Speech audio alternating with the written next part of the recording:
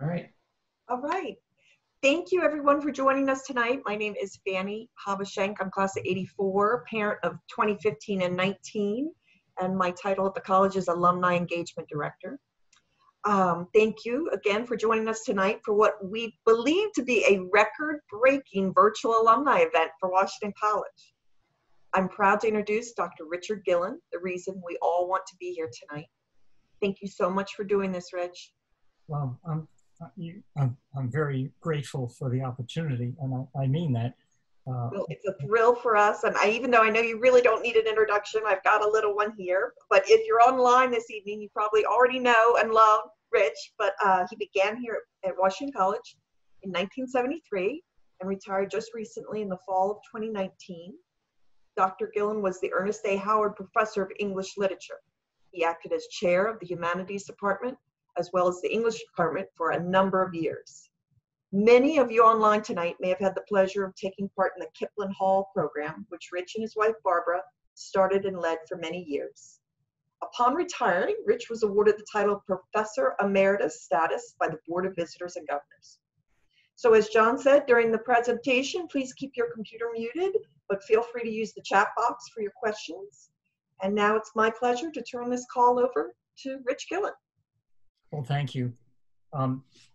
My plan tonight is to deal with at least two poems, one from William Wordsworth and one from John Keats. I have four poems, but my daughters, who are veterans of Zoom, have told me that the best thing to do, brevity is really more important than length. And so with that regard, I will try to keep it under about 40 minutes or so, and leave time later for questions, and I'd be glad to answer them. And the issue is why Wordsworth, why Keats? Well, they're favorites for one thing. But I think that I have found, especially over the past few months, that I drift back into poetry a lot. And some of the poets, particularly Wordsworth and Keats, seem to speak to the moment in many ways. I think COVID has made us all much more aware of ourselves. We've had to do a lot of kind of solitary thinking, and perhaps thinking that's tinged with fear. And the question becomes, what is there that is substantial? What can carry on, and what can work for the future, and what can we hold on to as we move into the future? And so the first poem I want to look at is called Expostulation and Reply. And it's a poem that Wordsworth, pardon me, in which Wordsworth recounts an incident where he is in school and his teacher confronts him with a question, and he responds. It's a very simply organized poem.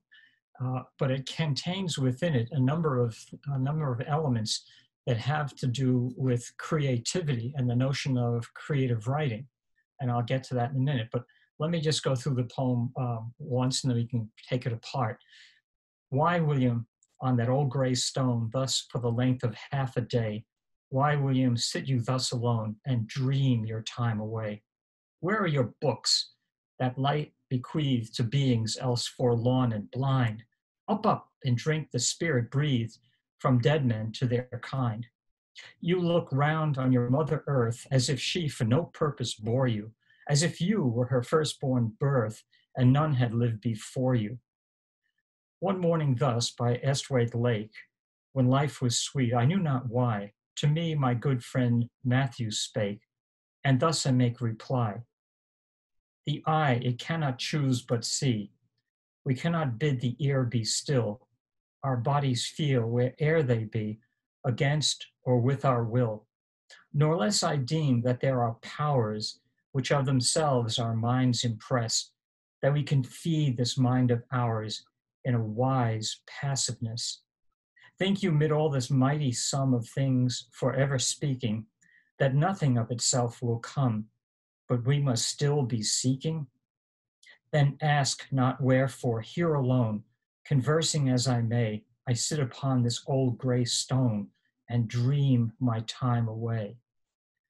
Well, it's pretty obvious, even from a surface reading, that the teacher is he's pretty upset, annoyed actually, that Wordsworth seems to be wasting his time. And I think that all of us have had moments, perhaps a lot, when we were as students, working as students, that we should be doing something functional, something worthwhile.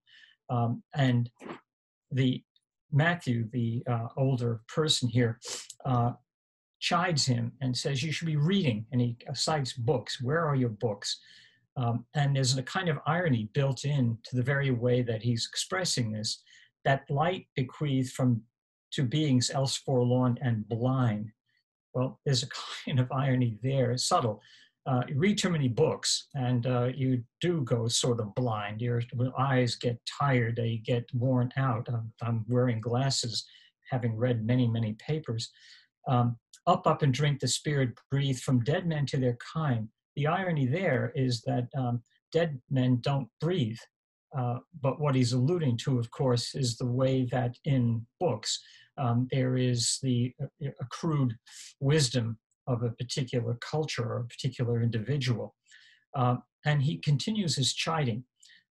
You look at your mother earth as if she for no purpose bore you, as if you were the firstborn birth and none had lived before you. How many times in your life have you heard people chide you for wasting time and not doing what you ought to be doing? So, I mean, in a sense, William is, I think, more or less emblematic of an authority who's chiding Wordsworth to kind of get with it and get his act together. Again, I think that's pretty close. He says, one morning by Esthwaite Lake, when life was sweet, that whole idea of life being sweet, he's talking about a place in the lakes. Esthwaite Lake is not very far from where Wordsworth went to school. In fact, it's very near where Beatrix Potter lived as well. He went to school in Hawksmoor. And so the point he's making here is that there is, at this time of life, something that is delightful and uncomplicated. And then he comes back with, I think, the really core of the poem. The eye, it cannot choose but see. We're always taking in information. We're continually absorbing things that we see that we might or might not register, that many of them kind of come to us and make their impression almost subconsciously. And unless we close our eyes consciously, we're always getting that kind of sensual input. We cannot bid the ear be still. Same thing with the ear. We're always hearing, we're listening. Our bodies feel where'er they be, against or with our will. Our perception of what's going on around us to a certain degree is directed by our will, that we are consciously listening for certain things. But there's an awful lot that also goes on that we're not really consciously listening to or seeing, but it's there and we're taking it in, we're absorbing that. In other words, the senses are always active, they're always alive, and they're accepting things around us. If we, John, that just flipped, you got the Ode to Melancholy up. Pardon me. We are like a sponge. We're always taking in information. And he continues with that and says, no less I deem that there are powers which of themselves our minds impress, that we can feed this mind of ours in a wise passiveness. This idea of wisdom and passivity, the idea of being wise from being, again, to use the analogy, like a sponge, absorbing what's around us. The point he's making here is that there's a certain kind of wisdom that comes from that. And this is directly linked to something that he talks about in other poems like Tintern Abbey and in the Prelude, where creativity comes from the ability to kind of block our the way that we consciously look in the world, the way in which we search with our senses, and let the world impress itself upon us by being passive, and being conscious of that passivity. We begin the first step of creativity. In the larger context of Wordsworth's concept of the imagination, what this means is that by absorbing what's around us, we can feel deeply, and in a sense, it's that feeling that we have that allows the imagination to come into play as the feeling stimulates our perception of it. To put it into a kind of diagrammatic way, it begins with feeling something, whatever that stimulus is, whatever that sensation is, dwelling upon it. And at a certain point, after dwelling upon it, it becomes the thing itself, the actual stimulus sort of dissipates. And we, as he says in Tintern Abbey, we see into the life of things.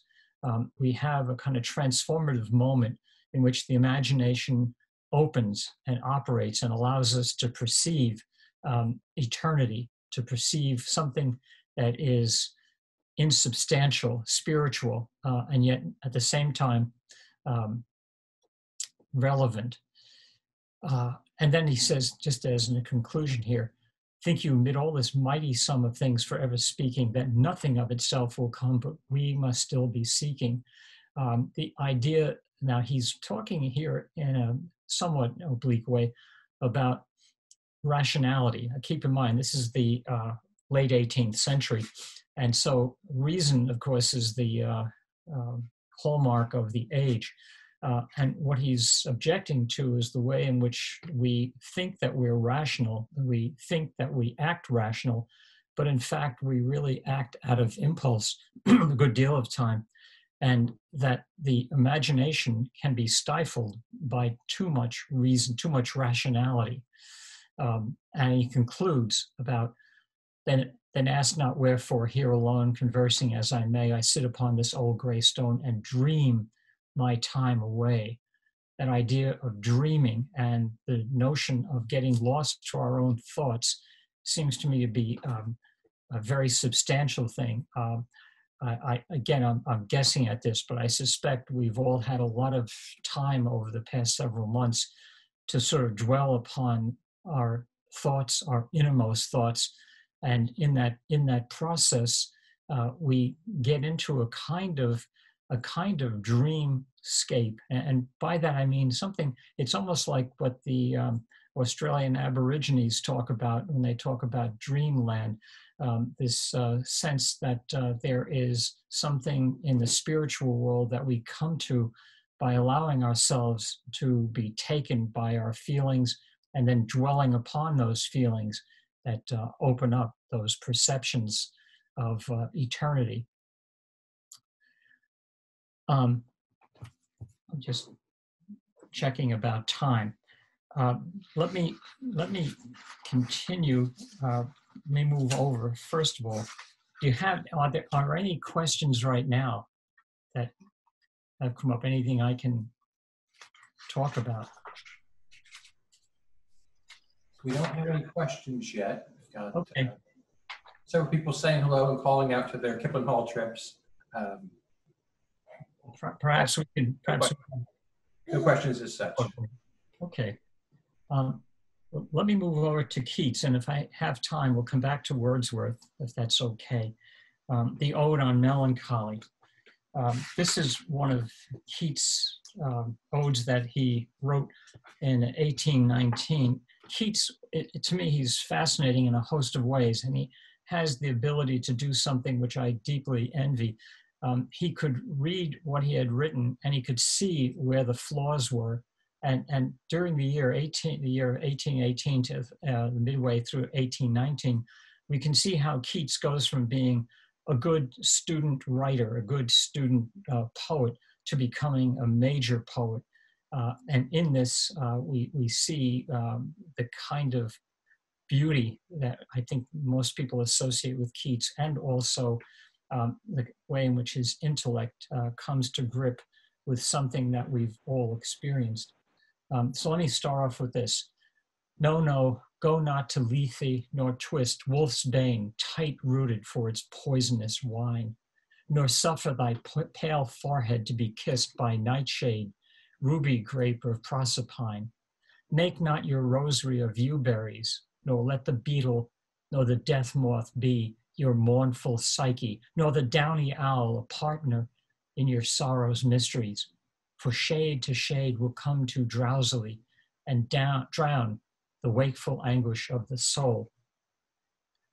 I think it's probably true, I think for me certainly, and I think for perhaps most people, that if you had a choice between pleasure and pain, between feeling good about something and feeling sad, most of us would prefer the positive side, the pleasurable side, if I can use that analogy. And that when we start to have pain, when we start to feel uncomfortable, I think in our society, we tend to pop a pill or something like that to get rid of that feeling, to dissipate whatever it is that's sort of intruding itself on our sense of being. And what Keats is advocating here is something completely around the corner. What he's saying is, no, no, go not to Lethe. When you're feeling melancholic, don't try to forget it. Don't try to smother it. As he says here, neither twist wolf's bane tight-rooted for its poisonous wine. Don't be led to killing yourself. Don't be led to killing the feeling more specifically. And he uses a number of images here that deal with either narcotics or with death. Nightshade, ruby grape of Proserpine, make not your rosary of yew berries. No, let the beetle or the death moth be your mournful Psyche, nor the downy owl a partner in your sorrow's mysteries. Do not shy away from feeling the fullness of melancholy, because, as he says, if we don't, shade to shade will come too drowsily and drown the wakeful anguish of the soul. The particular nuances of discomfort, the particular nuances of melancholy, or the blues, to use another analogy, there are particularities about that. Now, if you kind of think about it, we can probably more easily think about gradations of joy or pleasure and more or less isolate them and see them as being something bountiful and good. And what he's suggesting is that when we feel melancholy, our tendency is to kind of package it up and more or less dispose of it, to try to get rid of it.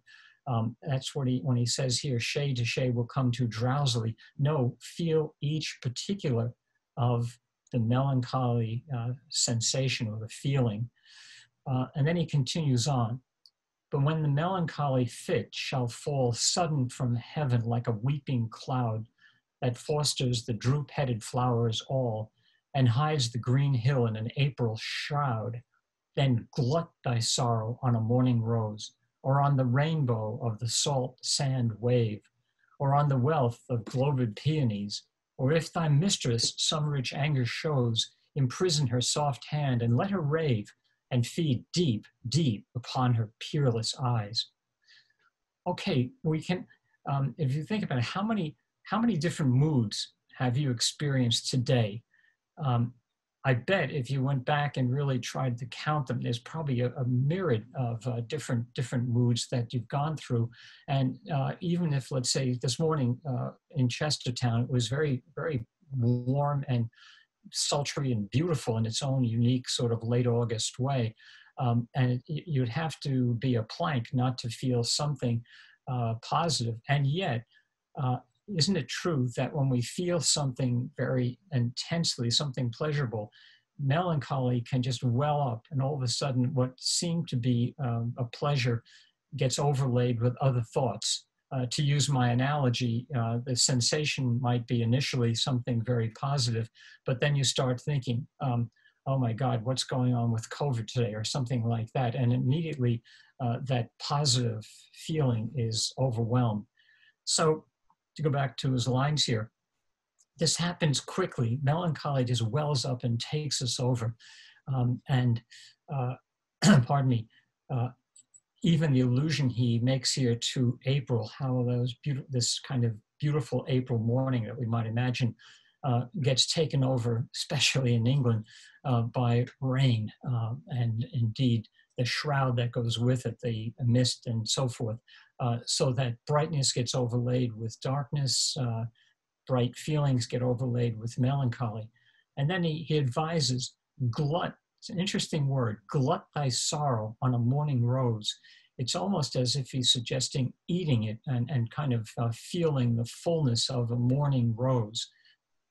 I think, at least in a lot of literature, particularly a lot of Renaissance literature, roses are always associated with something beautiful and something desirable, something positive. And what he, I think, is using here is that image of a morning rose. Think of a rose perhaps with, dewdrops on it. And when you're feeling melancholy, what you might have associated with something positive and beautiful, take that in when you're in that melancholy mood.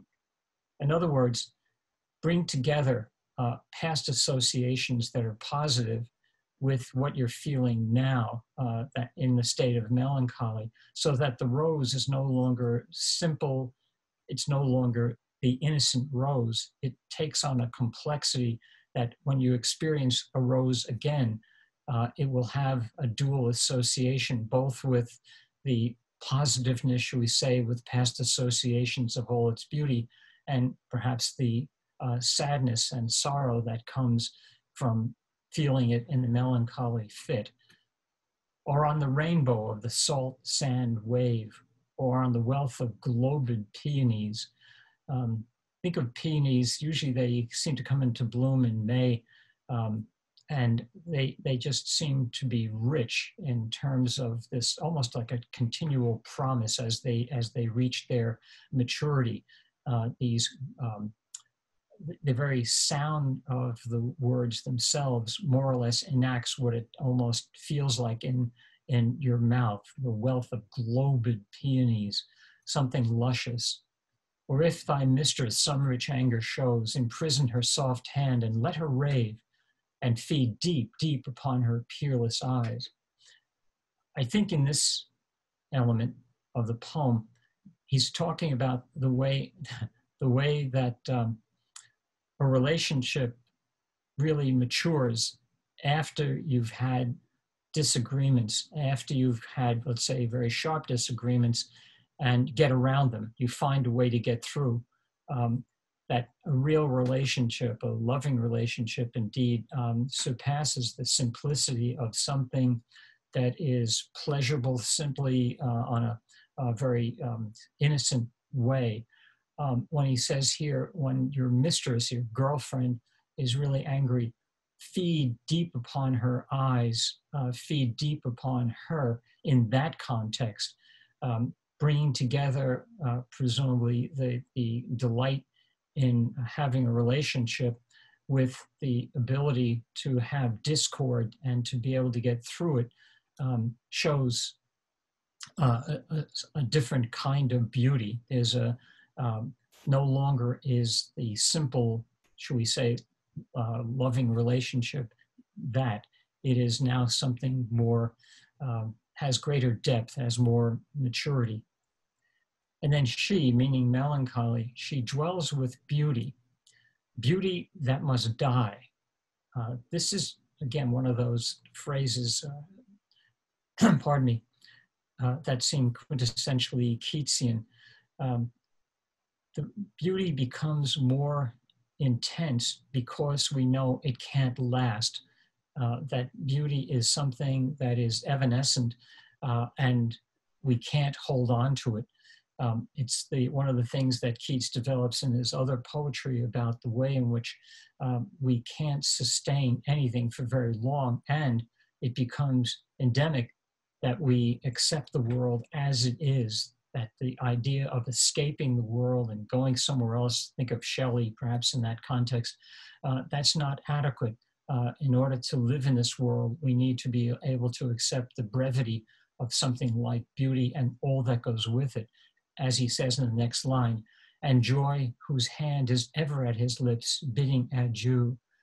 The moment that we are aware that we're feeling joy is the very moment that joy is mitigated, that the rational realization that, oh, this feels really good, as soon as we realize that, the intensity has already started to diminish. It doesn't go all the way at once, but it's already disappearing. In other words, there is, in, let's say, experiencing beauty, there is the intensity of the moment itself. But then as we think about it, as soon as we become conscious of beauty, it's dissipating, it's going away. And this is what he's suggesting about melancholy. He's leading up to this, I should say, the idea that melancholy is something that we may find disagreeable, but by accepting it, we also come to realize that it can't last. Like everything else, it must eventually dissipate. So then he says further, an aching pleasure nigh. Whoops.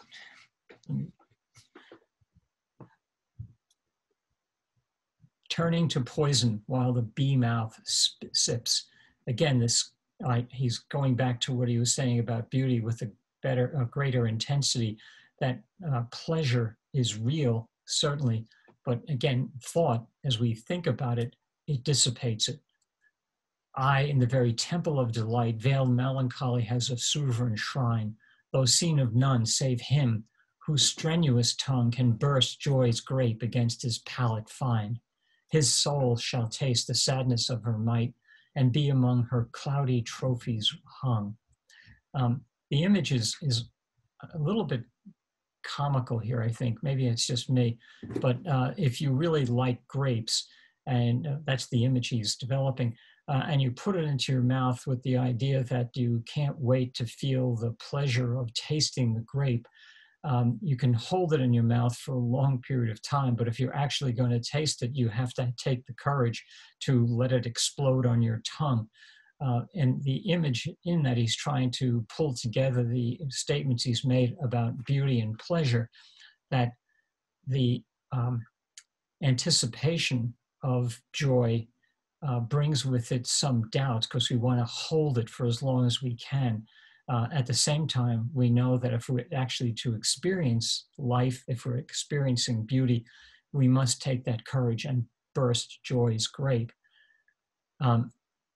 And the question might be, okay, why these poems, and why, when I said as a title for this talk tonight, how does this fit in with COVID? And what I firmly believe is that we live at a time in which so many things are difficult. It's like I was talking with Frank the other day about how no matter how much we try to relax, there's always in the background that sense that, okay, there's, is today the day I'm going to get sick, or some friend of mine or something like that. And it's always kind of there.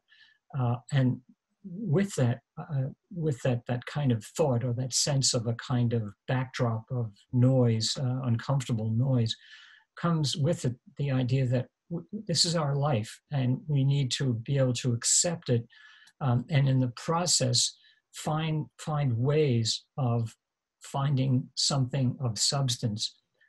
For Keats, it's the realization of life's brevity and the way that these moments of great joy are intensities, and these intensities shape our life, life for the future, and they're meaningful. For Wordsworth, it's that idea of passivity and developing the ability to accept things as they are and find in them, as we deal with them, something that gives us more than just hope.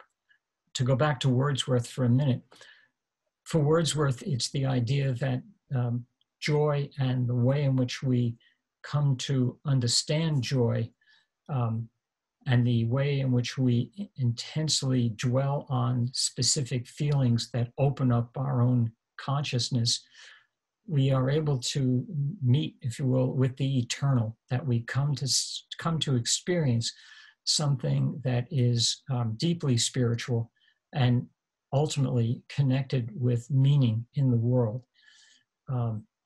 It's, I think, in both these poems, I think it's the emphasis on various kinds of hope that are important. And when I say hope, I don't mean hope for something tangible, like hope you get a new car or something like that.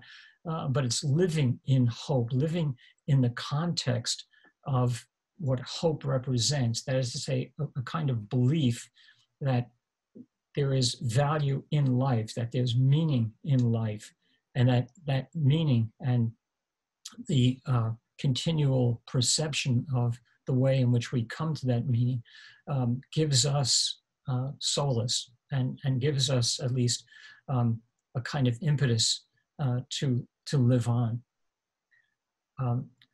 I've got more poems, but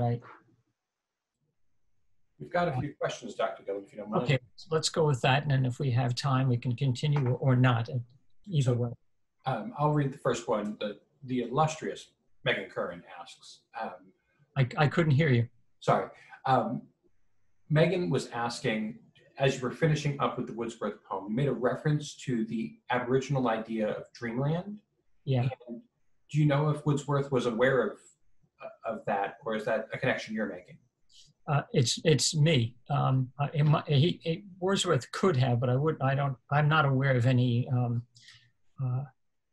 record of his having engaged with dreamland. But I was thinking specifically of, Captain Cook was a great hero in England, and he was making his worldwide tour of his journey around the world, the first journey in the 1770s. So it's possible that he may have gotten something from Cook's journals. Next question, Heather and James, you're on alert. I'm going to try to unmute you. They were having trouble typing with their phone.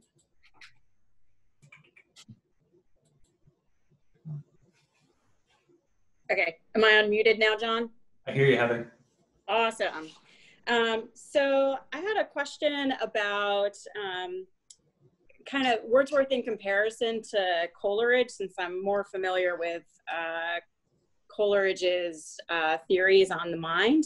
Yeah. So when you were talking about creativity and rationality and reasoning, how does Wordsworth's idea what creativity and reasoning, what is it like kind of in comparison? I mean, did he have a scientific framework that he was really using in kind of the way that Coleridge was, or was he less influenced by specific theories?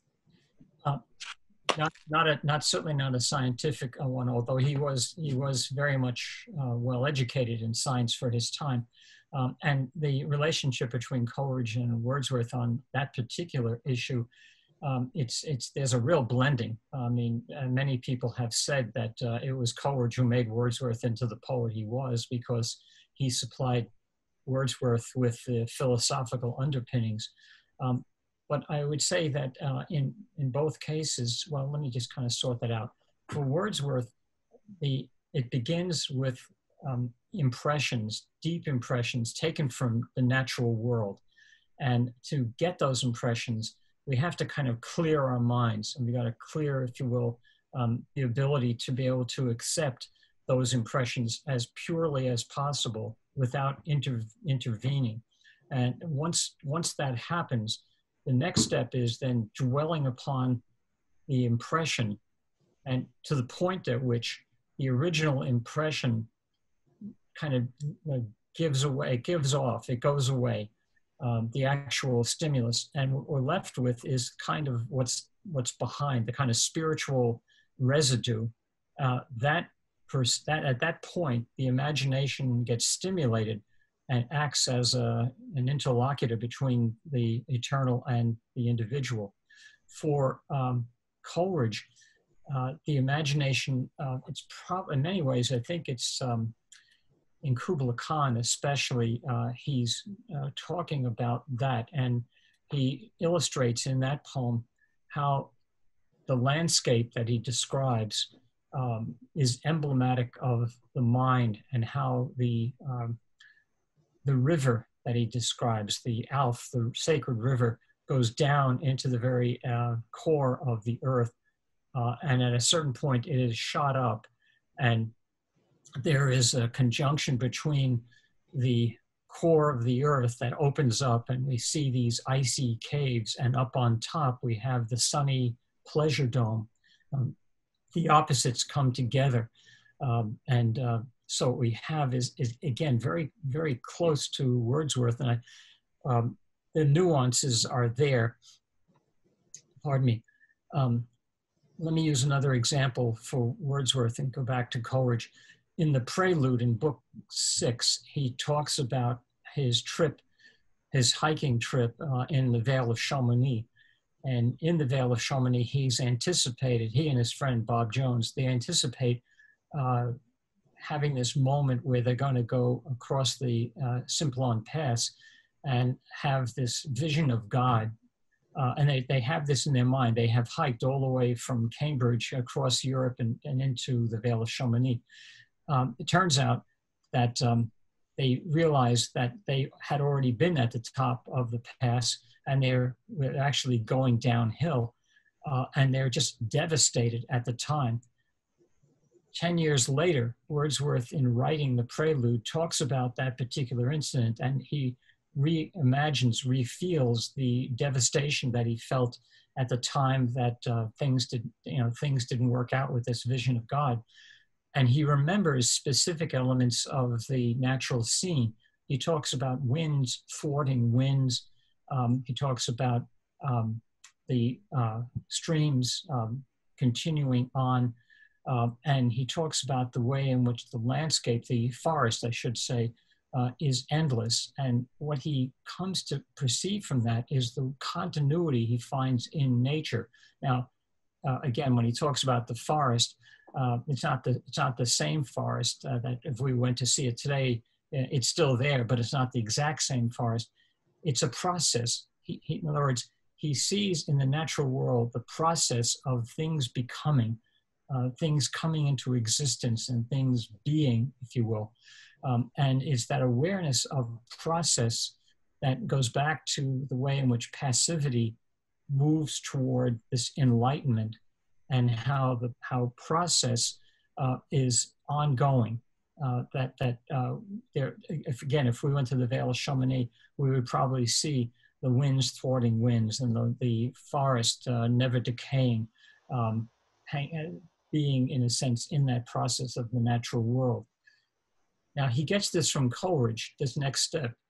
Coleridge, in discussing things with him, makes the analogy to the Holy Trinity, Father, Son, Holy Ghost.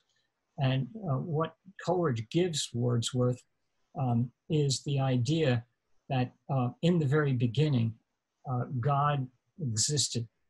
And at a certain point, God then becomes conscious of himself. And that's manifested in the form of Jesus, that God exists. Jesus coming into being is God's ability to perceive himself. And that happens through the agency of the Holy Spirit. So what we have, in other words, is the ongoing process of perception, or more specifically, self-perception, coming to understand oneself by contemplating the self individually. This becomes the elemental process. Am I making sense? No? Okay. I muted the phone again. Let me see if I can unmute them. Okay. Yes, yes, absolutely. Okay. Thank you. Dr. Gillin, you were talking about transitions. I want to bring up Heather Culp's question. Can you talk more about how these works spoke to you in a different way, given our current environment, than you thought about them or when you taught them? Yes. Yeah, it's very personal, but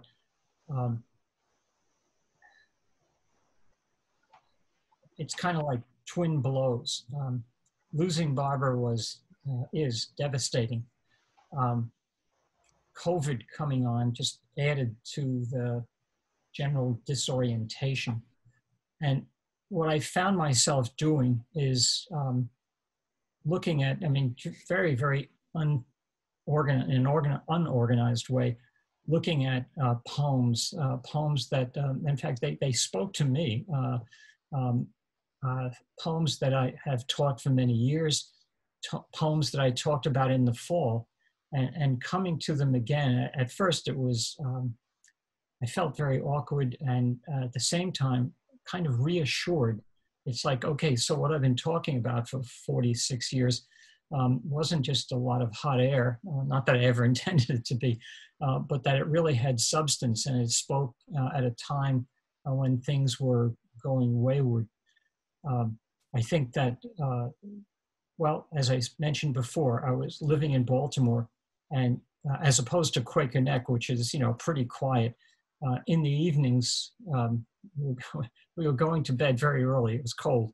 But I would hear the sirens from ambulances going to GBMC or to St. Joseph's Hospital, which are both within about a mile of where we're living. And just the awareness that, okay, I'm alive right now and I'm well, and there are people out there and they're dying or they're very sick, and their lives are being disrupted. How do we come to grips? How can I come to grips with that? And what I found in going back to the poets, a number of, not just the Romantic poets, but even the Victorian poets and even some 18th century poets, some of them with a kind of sardonic dimension to it. Those of you who are familiar with Alexander Pope and the Dunciad, in which he illustrates how his society was being run by dunces. And at the very end of that, he talks about how darkness covers all. And there was a kind of perverse, so we've all been here before. Things are seeming scattered and rather hopeless at various times. But the note that struck me the best was this idea that hope. In fact, I wrote something. It was originally for my children, and I shared it with a number of other people as well, talking about how both Barbara and I lived in hope. We had hopes for the future. We had hopes all through our relationship going back to when we were teenagers. And we got along really well. And I'm not trying to put a happy face on it, it's true. And how in the worst of times when we were both sick, and Barbara much more sick than I, that in the midst of all that, there was always this belief that, okay, she's really strong. She's going to beat cancer, and it's going to be okay. And then it wasn't. She died. So what do we make of hope? Do I just sort of trash it and move on? And no, because it wasn't about a thing. It was about a way of life, a way of thinking that hope was a binding force, and the living in that hope was something that carried over. And I kept finding elements of that in the poetry, like the poems we looked at tonight. And I still find, I find more and more strength in that.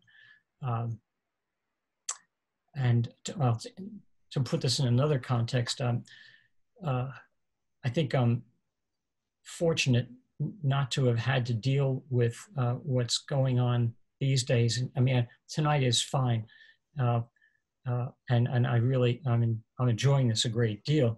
But what's facing the faculty right now is pretty much overwhelming. And so I have, I guess, a kind of mixed way of looking at how would I deal with classes now. It feels very different tonight. Now, I know you're all there, but in class, there's a kind of physicality that I always found to be very useful, looking at people's expressions and listening to what people would say in the moment. That made things move differently. So I'm sorry, I'm rattling on here, and I don't mean to do that. think you're doing fine. But if you don't mind, I think we have time. We can do one more question.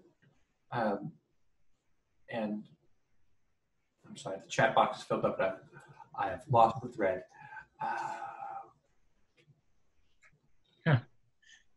Oh, Olivia Serio had asked, do you think that these poems capitalize on the concept of the sublime as it pertains to emotional experiences as opposed to more tangible? Yes, yes, absolutely. And I think it's one of the links between Wordsworth and Coleridge.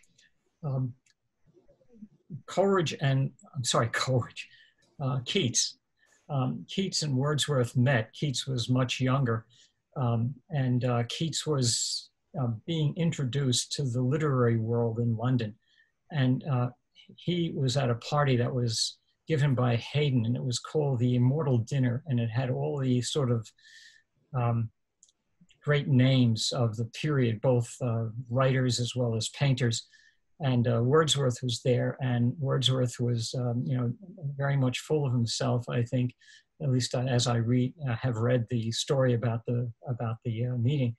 And Keats, feeling really like the odd guy out because he was. I mean, they made it very clear that he wasn't a university graduate, that he was an ordinary guy for the most part. Anyway, Keats records that how he really respected Wordsworth, and at one point later, in fact, in his life, he would actually go to the Lake District and literally knock at Wordsworth's door, and Wordsworth wasn't there, but it was on that trip that Keats got sick. And anyway, I don't want to go through the whole biography, but my point is that Keats was singularly unimpressed by the literary luminaries at the time. Wordsworth, we know, was not condescending entirely, but he was, sort of kind of giving a number of backhanded compliments to Keats, and kind of hoping that he would be, he would grow more, which of course did happen. And I just I've lost the thread. What was I answering? You were talking about the sublime. The sublime, yeah. We have to be aware, of course, that, the best example of the sublime in Wordsworth is the prelude, where he talks about being shaped by beauty and fear. And those of you who were on the Kipling trips probably recall many instances where there was a lot to be afraid of in terms of falling off mountains and things like that. And he means that one of the things he uses as an example is when he was a child, he went out stealing birds' eggs. And to do that, he had to hang on to grasses and small outcroppings of rock on these sheer cliffs just to steal the bird's egg. And he later on in the prelude, he talks about the feeling that's unique between the excitement, the rush of being in a situation that's really dangerous, and the kind of joy that comes from that rush. And yet at the same time, it's predicated upon danger. I think with Keats, the sublime comes in his language and the way that he believes in the power, the transformative power of beauty. If you remember in the Eve of St. Agnes, we have a story. It's a kind of loosely based on Romeo and Juliet, but in the storyline, we see that Porphyro, young guy, he goes to visit Madeline, probably with the expectation of fulfilling his own sensual desire for her, and in the process, he comes into a moment where her beauty is so intensely realized that he cannot he's not motivated by sex.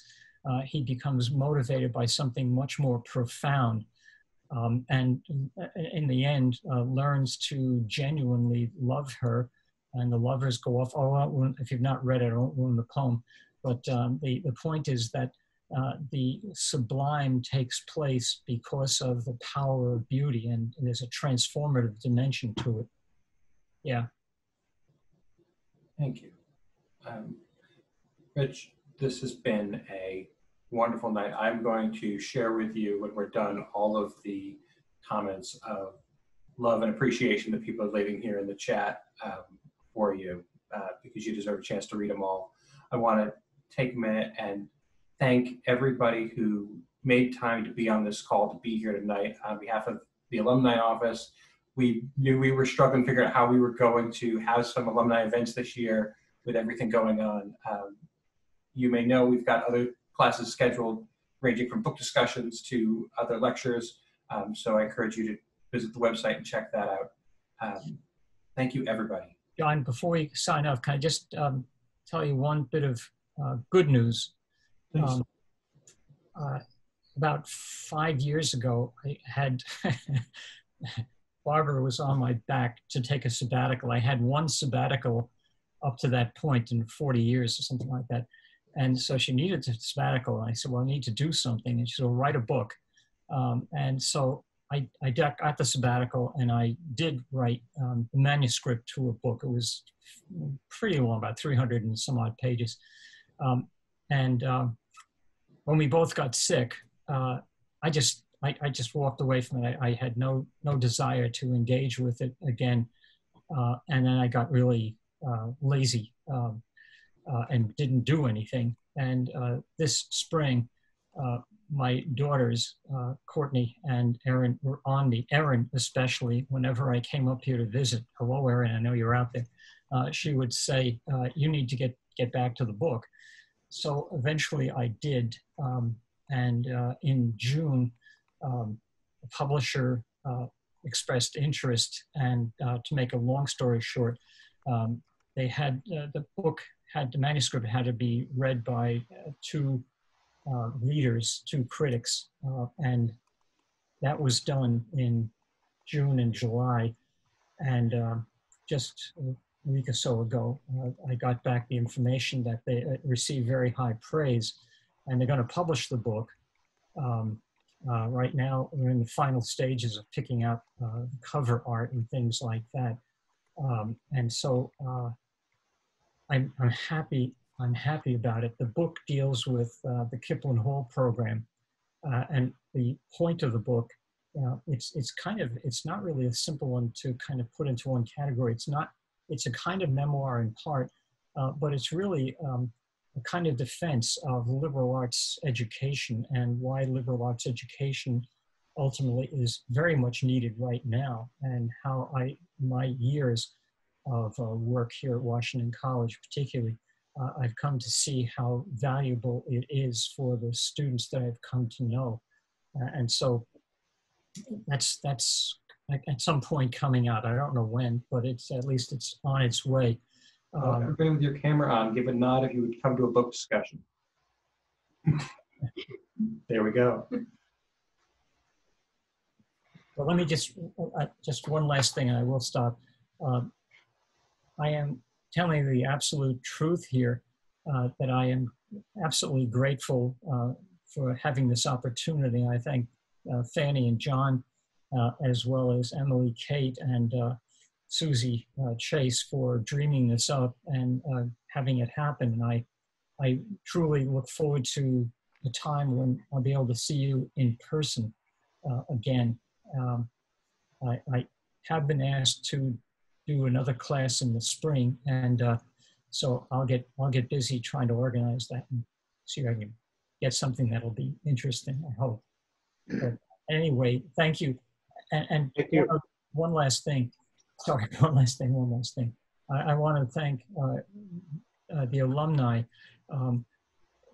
Things happened again in the fall that were pretty upsetting, and it was when Barbara was in the hospice in Towson that a number of former students showed up, and I can't tell you how deeply moving that was, and how significant it was for Barbara to have those visits. And it's all due to the fundamental tie that I think we all share as having been part of the Washington College community.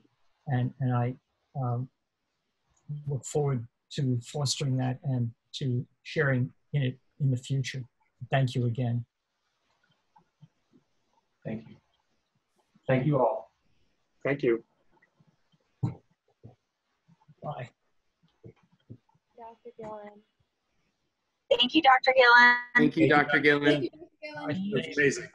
Thank you, Dr. Gillin. Thank you, Dr. Gillin. Thank you, Dr. Gillin. Dr. Gill. Thank Dr. you. Gillin. Thank you, Dr. Gillin. Thank you. much, Dr. Gillin. Thank you so much. you. Thank you so Let's- much. Thank you, Dr. Gillin. Thank you, Rich. Wow. Thank you, Gilly. Thank you, Dr. Gillin. Thank you. Thank you. Thank you. This is like a quick life. Thank you. Thank you, Dr. Gillin. We'll look good. Thank you so much, So Dr. do you. Gillin. You look good. Yes. Thank you, Dr. Gillin. Be This is well. amazing. Handsome as always, sir. Gallery view. Yeah, you want to look at it? Thank you so much. Best night of COVID so far. Yes. Indeed. Absolutely. Indeed. Thank you, Dr. Gillin.